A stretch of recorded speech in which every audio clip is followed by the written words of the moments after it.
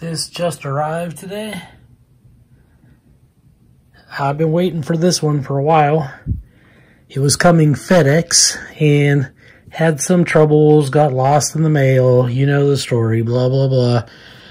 No tracking updates or anything. And then when I wasn't home to sign for it, that's when it magically arrived. But luckily, my daughter was, so she signed for it and I have it here now. Just got home from work. It's been waiting for me. Let's get this open and see what's in there. Okay, for whatever reason, it didn't come in like a Gransfors Bruk box. It was just packaged in that box from Jack's, I guess, is who I ordered it from, with a bunch of this paper in there. So I laid it out. This is what was in there.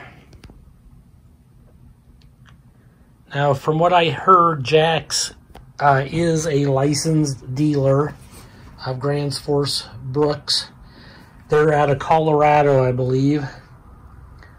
Jack's Mercantile Company.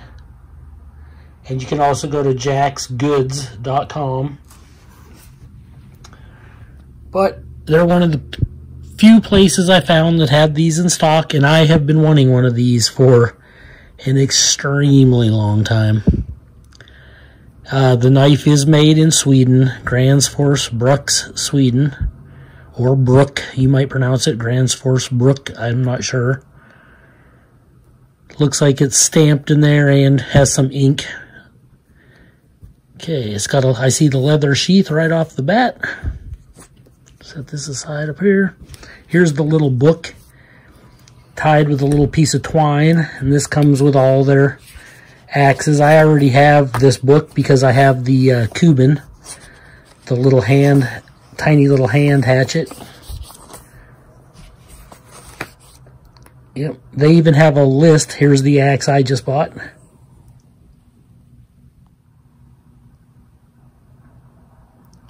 Some of these smiths that forge these axes. This is your guarantee that you get with any axe or hatchet you purchase from them. 20-year guarantee. And that's what I paid. Jack's actually had them in stock, so I picked one up. And I guess you can get these in multiple different grinds also. Now, from what I hear, depending on how much carving you're going to do and all that, you can get the axe that has its, what do you want to call it? Kind of like convexed on one side, and then the other side's almost, not totally, but almost flat. If you're right-handed, then it'll work, you know, to carve with your right hand. This side would be flat. Out here would be more convex, and you'd be like, and you'd carve with it. And then they make another one that's the exact opposite of that if you are left-handed. So then you'd be like, this would be the flat side. This would be the more rounded convex side, and it works like that. I don't do a whole lot of carving.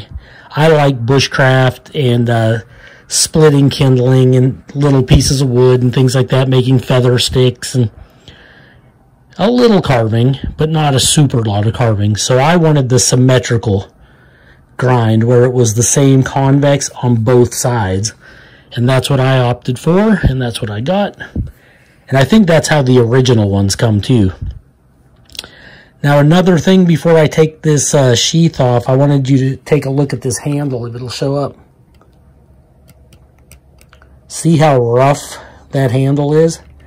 That's because they do like it's almost like a striping or a ribbing, but then it has these like little notches in it also, and that's for grip. And you can really feel it. I mean, not only does it have this kind of like swoop here with a nice swell down here at the bottom so your hand doesn't slip off, but it has that texture.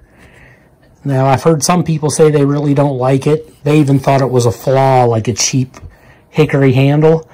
But no, that is done on purpose. And it's not cheap at all. They purposely did that for grip. And it looks like my grain is okay. It's not perfect. I would have liked to have had a very straight grain. And you can see that this one is, it's okay. It's not terrible. There is a little runoff here. But I've noticed that on a lot of videos that I watch from Gransfors Bruks. A lot of their handles have that. So maybe they're not A1 quality hickory, but there's the sheath. We'll just take a quick look at it. It's got a thin leather welt. Certainly not the world's thickest sheath. It has 1, 2, 3, 4, 5, 6, 7 rivets. And then a matching snap, matching buckle. And it has the Gransfors Bruks logo. And it says GBA. So yeah, pretty nice. It's not low quality at all. It's a nice leather sheath. Ooh, it smells nice too. Nice leather smell. I think I just sucked some up my nose. Okay, let's look at the axe head, because that's really the axe. Got some leather on there. Let me wipe that off real quick. Boy, look at that. They got some forging scale left on there, as you can see. It says Gransfors Bruks, Sweden, because these are made in Sweden. It's got a big old pommel on it there. And it says the person, they got the Gransfors Bruks logo stamped there. And then EE is who made this one. And I've seen some videos where people have like a metal wedge along with the wood wedge. So I think some of them used to come with that, or maybe the people added it themselves, I don't know. But mine is just a wood wedge. And I have some round metal wedges, and I also have some straight metal wedges. So if I ever need to put one in, I have them. But it looks like it is seated in that eye very tightly. I don't see any gaps. Let me look at this bottom here. Some light on there. Nope, that is in there snug. Snugly, snugly. Yeah, it looks like it's very well done. Okay, we'll play around till focus time wants to happen again. Okay, here we go. Okay, it looks pretty straight on the bottom.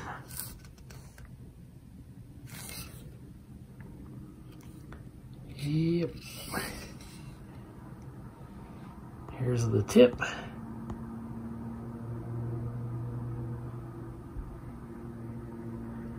Looks like it's hung right. Wow, I can't get nothing in focus. There we go.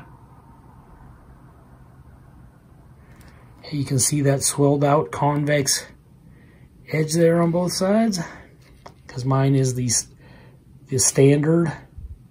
See if that shows up at all. And I think this will suit me a lot better for my purposes. Looks like some of the forging scale might have got scraped off there. That's fine. I was kind of hoping it would look a little darker up to this edge, and this would be a little bit more of a mirror polish. But it's a satin. Got some, looks like it might have a touch of oil on it. But you're seeing this the first time I'm seeing it too, this one, so yeah, we're looking at it together. I thought this space might be a little larger, because my big old finger, you can see, only chokes up to about there. But still, I like that you can choke up on these to do carving. That'll help me with the feather sticking and some of the things I do. And who knows, I probably will carve a couple spoons or something just to see what I think of it. But I really liked it. I think it's a 2-pound head. And a lot of my other hatchets are like 1 1/4 to 1 1/2. which is great. But I was like, this one has the larger, like 4-inch blade, I believe. It might even be a little over 4 inches, which is great. The more blade, the better. It's got a little extra weight, so you can just pick this up and just kind of let its own weight just kind of fall when you're chopping and doing light splitting, and that'll come in very handy for me. It's really, from what I'm seeing, it's beautiful. It's got a lanyard hole there. I'm sitting here wondering if I want to put a little Ranger band on it, maybe just up here. I'd cut it out, you know, for there. I'd want to stop it there because I don't want to hide this. Although, if I covered that, it would always be protected under there, you know, keeping it looking like new. And then I would probably put another piece like down in this area somewhere, maybe up to like here. That would be plenty. Leave this bottom and leave this little knob at the bottom. But yeah. Okay, the sheath, we'll put it on back on real quick. I'm pretty sure you have to do the bottom first. So let me check here. See if that is the case. Yeah, I believe that's the case. Or maybe it's the exact opposite. Maybe you do the top first. That's what it is. You put the top in first. Yeah. And then once it's in there, you pull this over. And it ain't coming off. It might loosen up a little bit over the years, but that is on there. Okay, we'll go over some of the parts of an axe real quick for the proper terminology, because I'm going like the top, the bottom, blah, blah, blah. But this is the toe. This is called the bit. This is called the heel. This right in here is called the cheek. And this is the eye. That the, not this hoop right here, but this hole where the handle goes through. That's the eye of the axe head. Okay, then you have the area right here called the beard. This is the pole or the pommel on the back, like the hammer portion. These are called the lip that hang down, or sometimes the lug. I actually think these would be better called the cheek, even though the cheek's more up here. But whatever. Okay, and then if you want to get technical with the wood handle, I don't know why you would, but if you do, this is considered the shoulder up here. And I believe this is the throat. And then this is the belly down here. And then this is just called the knob usually. And sometimes people will call this wood area the eye also, but I call the hole in the axe the eye. But what's the difference? It's the eye. It looks like an eye. Like an eyeball, kind of like the outside shape. But yeah. Man, this is beautiful. Look at that texture when I hit the light. Like right here, you can't really see it. But then it's like, is there texture on that? Dun dun! Oh yeah, there's texture on that. Look at that. Wow, that's gorgeous. And this is why I've been wanting one for so long, because the attention to detail is just above and beyond. And this looks really good. I haven't seen how sharp it is yet. So I guess we'll do some measurements of our own and do a sharpness test. Okay, the cutting edge of the blade, right there. And it travels the whole way to there. So it's 4 3/4. Yeah, close to 5 inches. That is a big, big blade. It just gives you a lot of edge to work with, you know? And I really like that. Then you got the pommel here, or the pole. It's about, I'd say, what is that? 2 3/8. Just over 2 1/4. And I'll have to stand it up for this. Okay, you're looking at just a hair under an inch for the width of the pole. Okay, the length of the head from the pole all the way up to the bit is 5 5/8. So, yeah, not bad at all. And you can see this bottom sticks out farther and the top kind of curves back. So it might even be a hair more if you come up, like, angle it like that, you know. Which I think is kind of cheating a little bit, but we're clear up to 5 3/4 there. So yeah. And the handle is kind of an oval shape.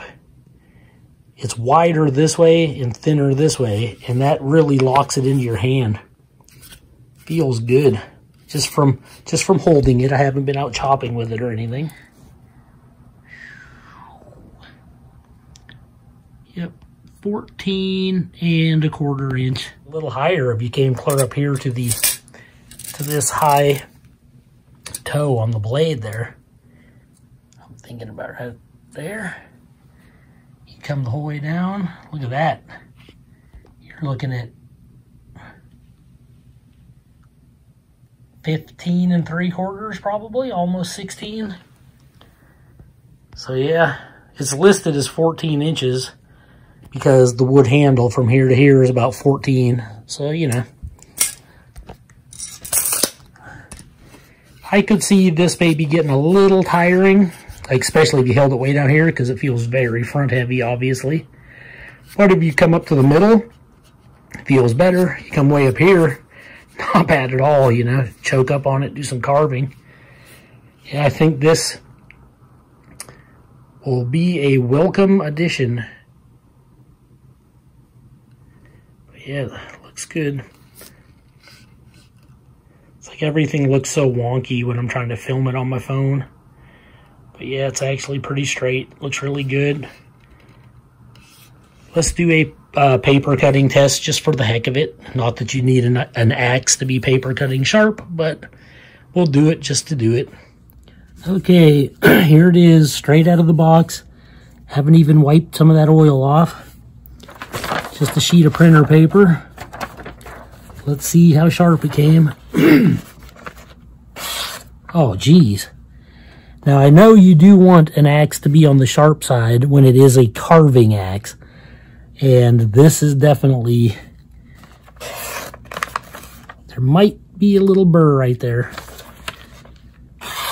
Maybe not. I might have just been tipping the axe at too much of an angle. That's probably what it was.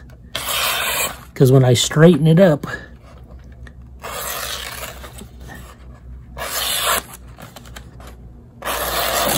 that's pretty sick. Sheesh. Wow. Look at that cut. Are you kidding me? That was so nice. They named it twice. Let's do it one more time. Just because it was freaking awesome. Oh, jeez.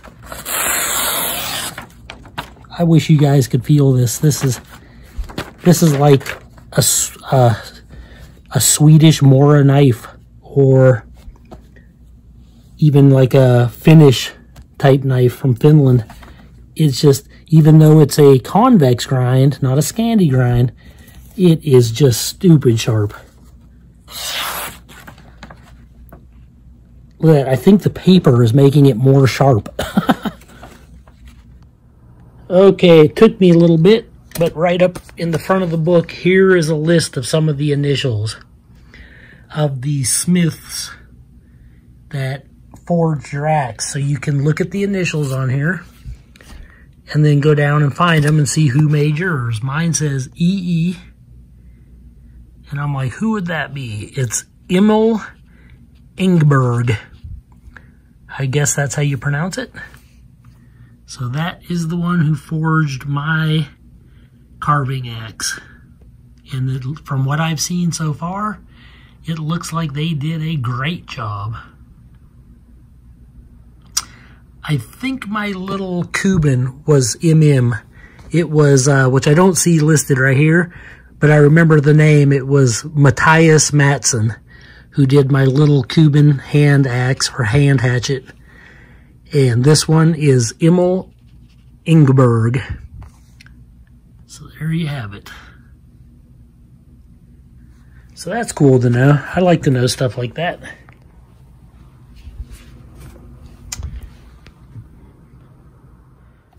Okay, I'm trying to think, did I cover everything? I will do a size comparison literally for no good reason, just for the heck of it.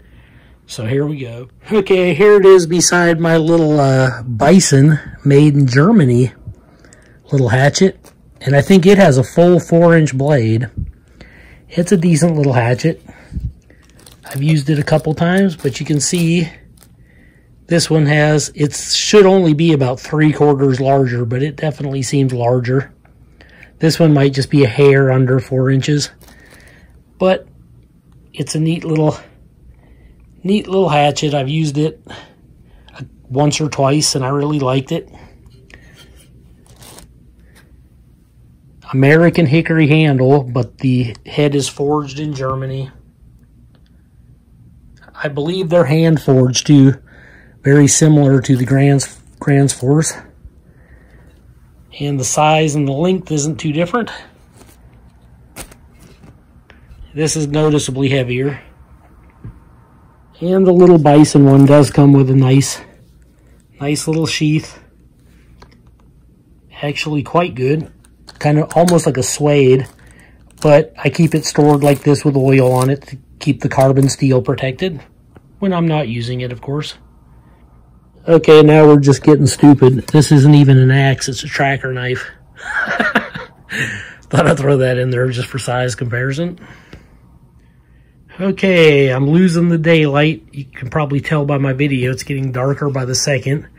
And I have a lamp, but when I turn it on, it's such an ugly colored light. It actually distorts the way things actually look. But I think I might have to do it. Okay, this is it under the lamp light. It's not my favorite light, but at least you can see everything. Now, Jack's is just the company who stocked these, and I bought them from out of Colorado. But they're just a licensed dealer of Gransfors Bruk, which is a Swedish company. I'm going to wipe the oil off the edge here and take a quick look at it. Okay, here it is with some of that grease wiped off. And you can see, even though it's a satin finish, it does reflect the light quite well on that blade edge. Like, it's got a decent, nice polish on it. I don't see any chips or anything. You saw how sharp it was when it cut paper. If I changed anything about it, maybe I would just bring this over a hair so that my big old finger could fit up in there a little better, but I mean, it's fine. Yeah, I have this gut feeling that this is going to end up being my favorite axe. This and the little Cuban. They're just so good. You can see it's not super thick on the bottom. I actually thought the bottom was going to be like thicker than that. But the top and the bottom are not nearly as thick as I thought they would be. I guess that's because of it being a carving axe. All I knew of it was just other videos and other photos of it that I've seen. But I think it looks quite nice. I like that it has the, I'm trying to think what it's called, the symmetrical grind on it. So it's like the convex on both sides, which I think looks the best in my opinion. It's not just about looks though. I think it's hopefully going to come in the best for me for feather staking and for splitting, kindling, and things like that. Because I'll use it for bushcraft more than I'll ever use it for carving spoons or anything. But I do want to try my hand at that. But yeah, I'm trying to take it all in. It's very nice. Looks like they did a very good job on it. Quite happy with it. And this is just the black kind of forging scale on it. It's actually quite symmetrical and nice. You can see the lamp making everything look weird and peachy again. Yeah, it's like I don't want to quit talking about it. I like it so much. But this is the Gransfors Bruk, Sweden, carving axe. And you can pick them up now for just a hair over $200. And I think they're worth every penny.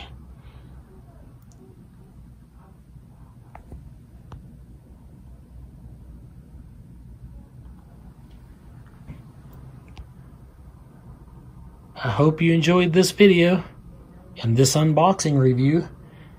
Maybe someday soon, maybe I'll get it outside and you'll actually get to see me putting it to some use.